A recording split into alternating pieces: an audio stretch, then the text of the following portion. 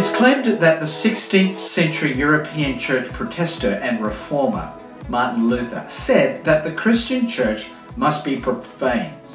If you understand what the word profane usually means, then you might be shocked by Luther's statement. Luther's well known for saying a lot of shocking and offensive things, but this is not one of those occasions. The word profane is often used by people to describe someone or something that is disrespectful towards God or their religion. For example, when someone is accused of uttering profanities, they are being accused of insulting God or religion. But when Martin Luther stated that the church must be profane, he was not saying that it must be irreverent towards God. Far from it. He was referring to the original intended meaning of that word, which was used to describe anything that was outside the temple or a sacred place. Sacred described the people and things inside the temple walls or sanctuary, the special place where the divine dwells and is honoured, while profane referred to what was outside the temple walls, outside the sacred place. So in our contemporary speech, we would choose the word secular instead of the word profane. So maybe a more up-to-date translation of Luther's argument for the reformation of the church was that he wanted to see it become more secular. He wanted the church to be the church outside the walls of cathedrals and getting among common people in common places, such as markets, shops, fields, and village houses. When Jesus said that his community of disciples is a community that is salt, Luther understood that to mean that the Church of Christ is to penetrate and permeate, to spread its witness and influence as widely as possible.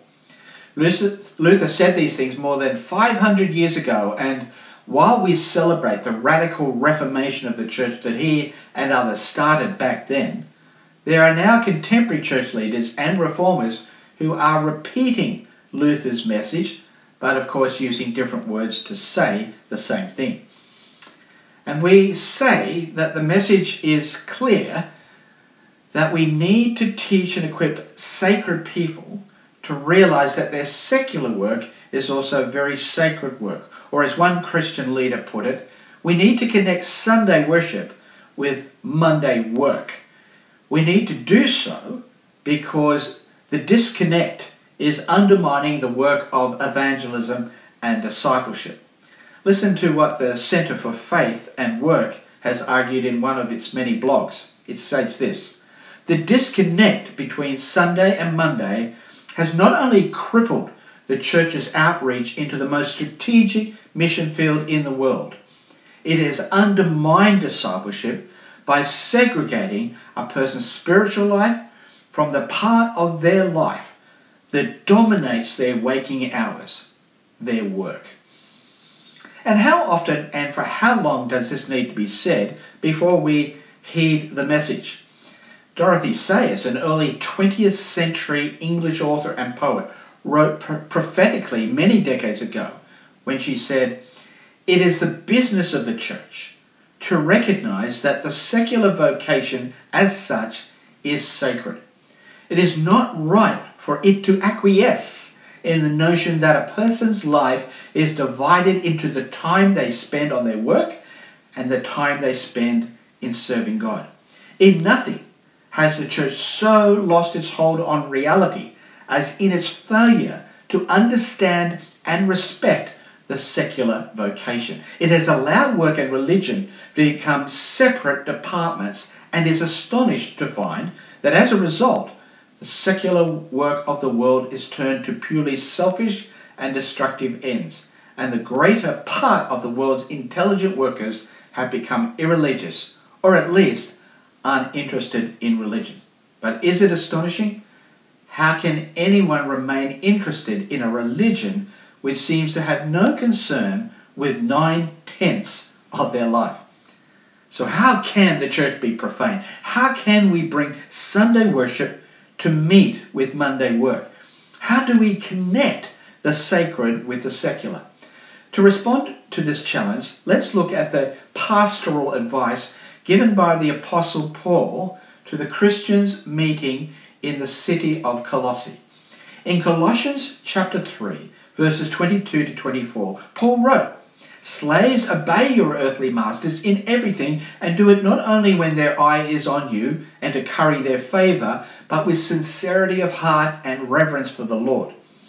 Whatever you do, work at it with all your heart as working for the Lord, not for human masters, since you know that you will receive an inheritance from the Lord as a reward. It is the Lord Christ you are serving." It is very clear that this advice from Paul is given to slaves, and none of us are slaves. So these instructions that connect the work and labour of slaves to the worship of Christ, well, is that irrelevant to us? And my response to that reasonable question is this.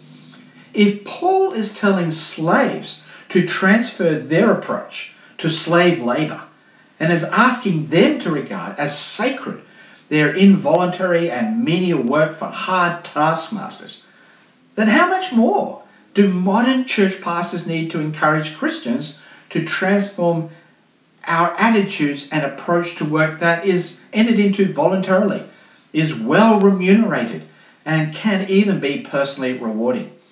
So I would like to suggest 3 applications from Paul's advice for connecting Sunday worship to Monday work. Firstly, Sunday worship and Monday work are connected because both are about service and serving. Secondly, Sunday worship and Monday work are connected because both are done for God, to please Him and fulfill His purposes. Thirdly, Sunday worship and Monday work are connected because both are honoured and rewarded by God. So let's take the first one. Sunday worship and Monday work are connected because both are about service and serving. In a letter to Christians at Rome, Paul makes one of his very few statements about worship. And in that statement, he describes the nature of worship that God wants from us.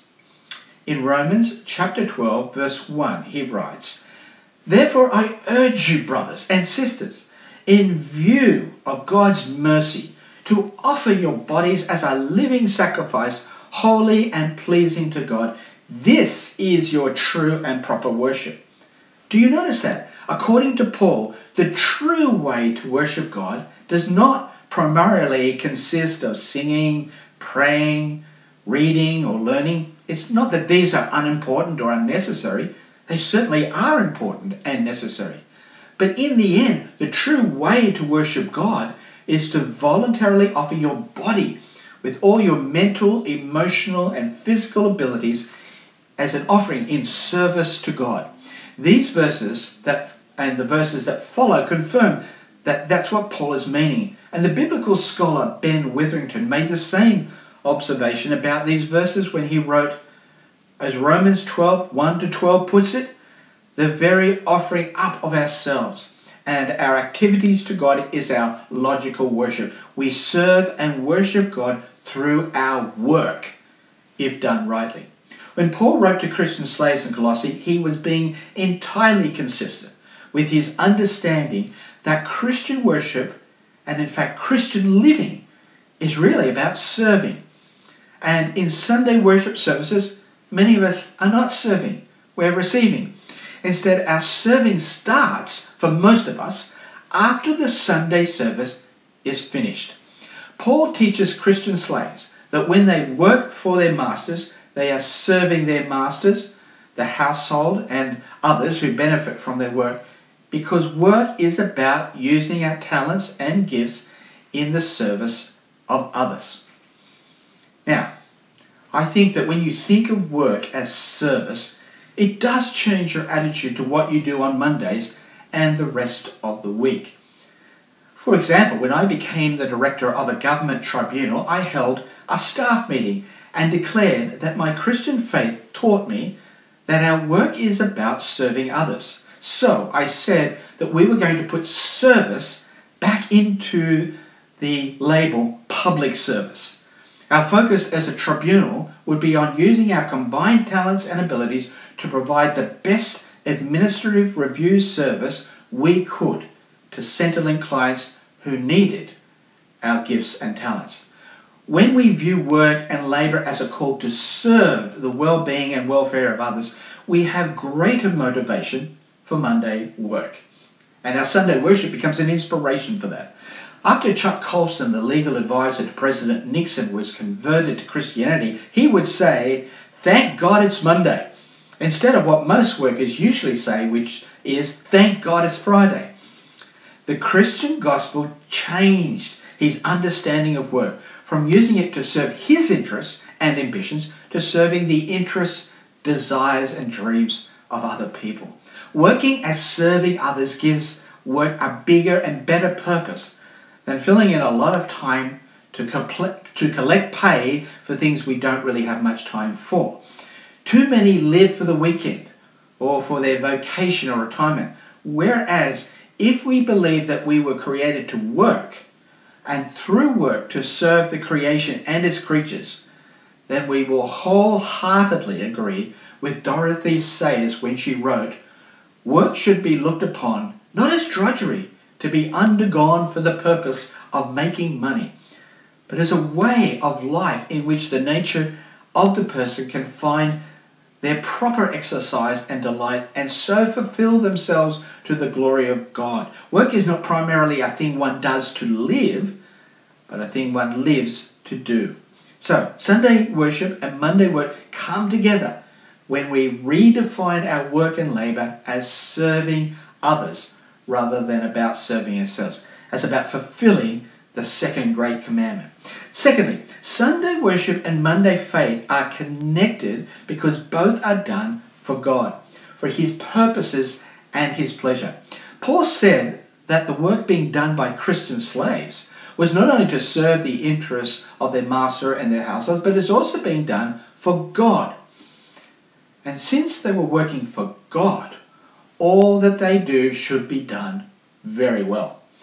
Again, I quote Dorothy Sayers, who says so much about this that is helpful. And she captured Paul's message with the statement, "All work done well and for God's glory is Christian work."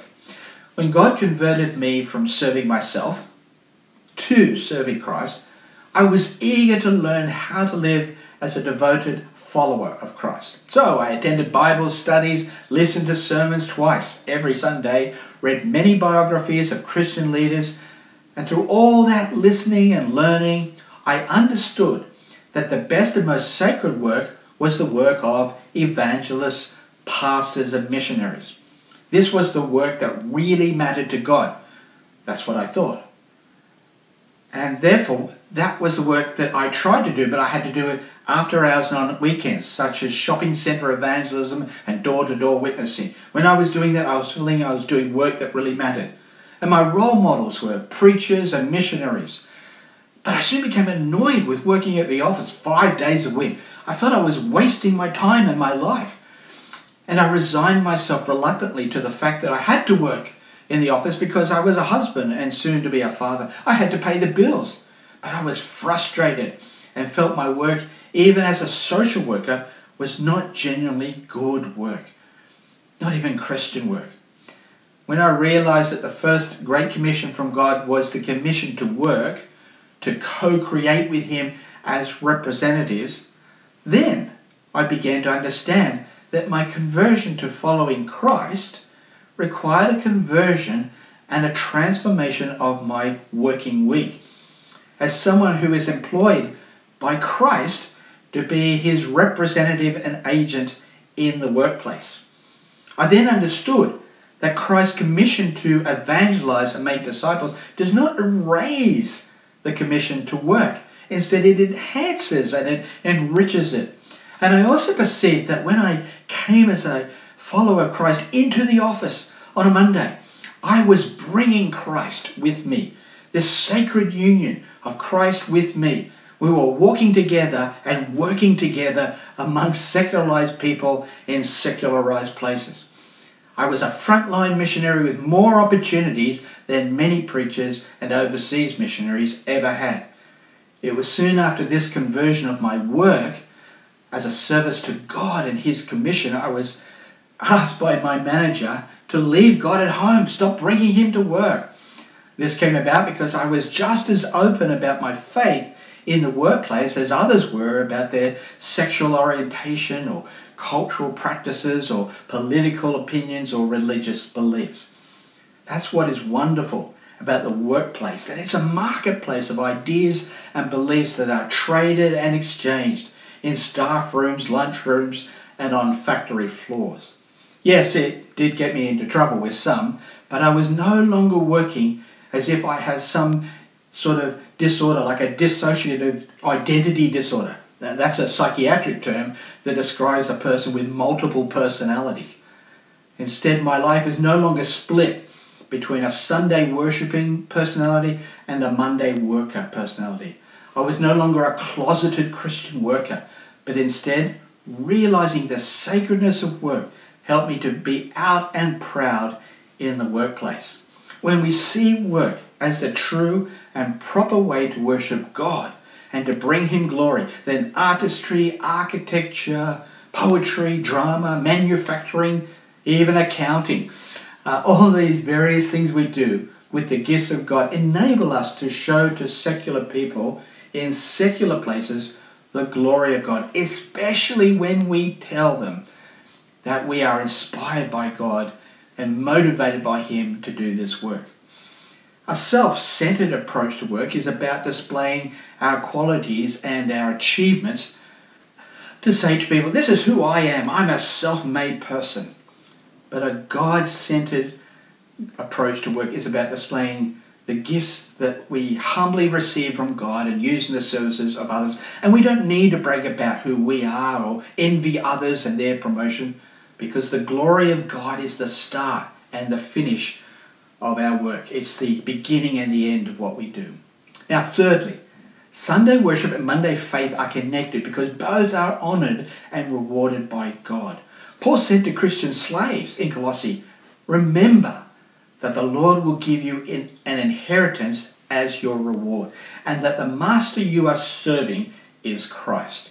There is nothing wrong in working hard for rich rewards. The Bible acknowledges and encourages the relationship between good work and rich rewards. And there are lots of verses that say this. And the verse that we've read in Colossians 3 verse 24 is just another example among many. Paul is clearly saying to his readers that if they work hard and work well and do so for the glory of God, they can be assured that God will reward them. In the New Testament, rewards are clearly presented by Jesus and the apostles as a motivation for Christian living, and here in Colossians for Christian working. Michael Kruger, a New Testament professor, recently asked, why don't we hear more about rewards in our modern pulpits? And his excellent answer is this: we have been convinced that our obedience doesn't matter. We are rightly told that only Christ's obedience can secure our justification, and that He has kept the law perfectly for us, and so our own obedience receives far less attention in the pulpit. Justification is the centre stage and sanctification is peripheral. Now Kruger goes on to point out that while Christ's work earns our salvation, that doesn't mean that our work does not matter. In fact, the purpose of Christ working to save us is to recreate us in His image, to be workers under God, working for God and working well. Our salvation includes our sanctification, and sanctification involves not only the transformation of us, but of our work, so that we are truly God's workmanship. Our obedience matters, and the fact that God will reward our work is an expression of the fact that God values what we are doing. Kruger cites John Piper's comments about this, and Piper, being very conservative, is one to listen to. And he said, it's terribly confusing when people say that the only righteousness that has any value is the imputed righteousness of Christ. Piper says, I agree that justification is not grounded on any of our righteousness, but but only the righteousness of Christ imputed to us. But sometimes people are careless and speak disparagingly of all human righteousness, as if there was no such thing that pleased God. They often cite Isaiah 64 verse 6, which says, "Our righteousness is as filthy rags." But when my children do what I tell them to do, I do not call their obedience filthy rags, even if it is not perfect, and neither does God. All the more because he himself is working in us that which is pleasing in his sight. So he does not call his own spirit-wrought fruit rags. Do you see your work as a product of the Spirit of God working in you to do what is pleasing to God, a faithful service which he desires to reward? And that's why the Apostle Paul reminds us that we do not labor in vain. So, in closing, let me state again the three ideas that connect Sunday worship to Monday work. Three ideas that help us to regard sacred and secular work as one and the same. 1. Both worship and work are about service and serving. 2. Both worship and work are for pleasing God and fulfilling his purposes. We worship God most when we glorify him through our work. Thirdly, both worship and work are highly honored and richly rewarded by God. Whatever you do, work at it with all your heart as working for the Lord, not for human masters, since you know that you will receive an inheritance from the Lord as a reward. It is the Lord Christ you are serving.